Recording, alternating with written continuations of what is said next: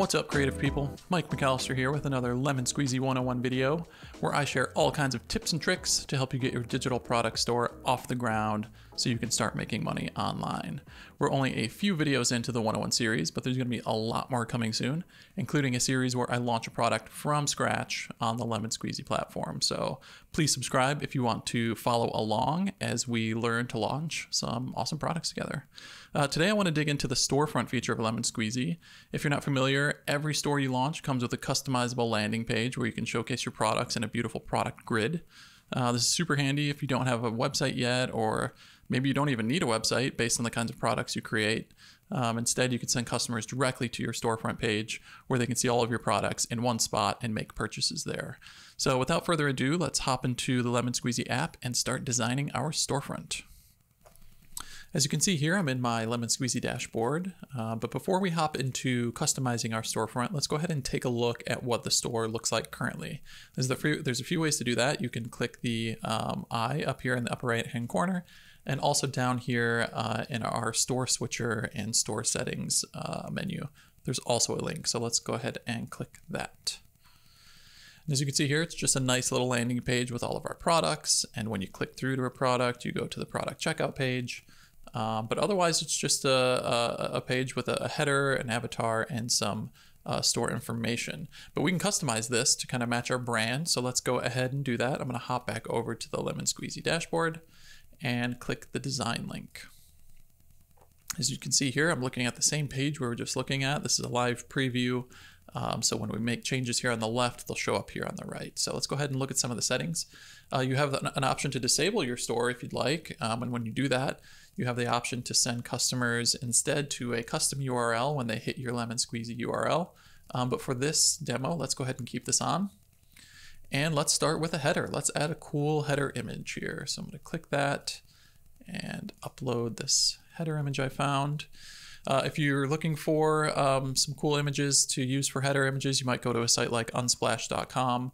They have a lot of free, high quality images there, photography. That's actually where I found this cool image here, and I use it all the time. So that looks pretty sweet. Let's stick with that.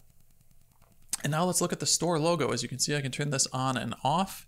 And right now it's just kind of using a little placeholder with a D based on our store name, but we can actually customize this with our own avatar. But to do that, let's go ahead and click Publish Changes. We need to change that in the store settings. So I'm going to hop back out real quick and go down here and go to Store Settings and click Choose. And let's upload our Lemon Squeezy avatar. Okay, now we have that. Let's go back into the design page. And as you can see here, we have our awesome Lemon Squeezy avatar loaded and ready to go. Moving on, we have a store name. As you can see, we'll leave that on, and a store description. This is just a nice little spot to describe your store with some text. And next, we have a pretty awesome feature, show subscribe form. So when I turn this on, you see I have an email capture form here, which is awesome. So that means that customers and just any visitors that are coming by can subscribe to my email list, and I can notify them when I have new products out or any other kind of marketing in the future.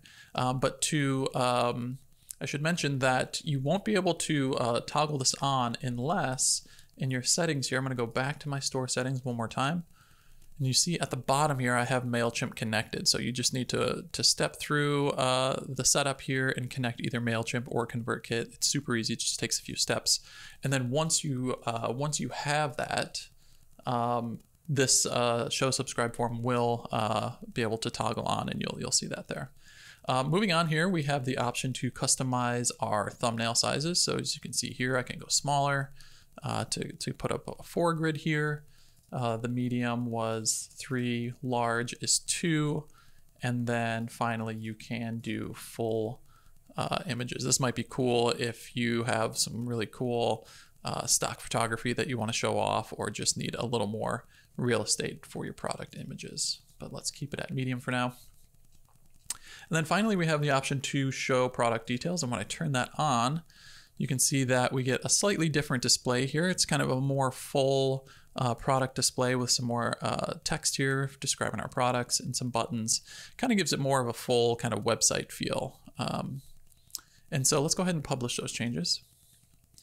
And now let's look at our storefront. As you can see here, it looks a lot cooler. It's more customized to our style, our brand.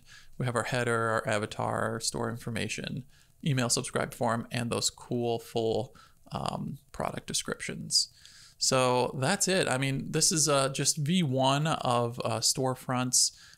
Curious to see what you folks come up with, what kind of styles you end up using on your site. This is going to be expanded in the future with more templates and more layouts to give you even cooler designs in the future. So I hope this was helpful.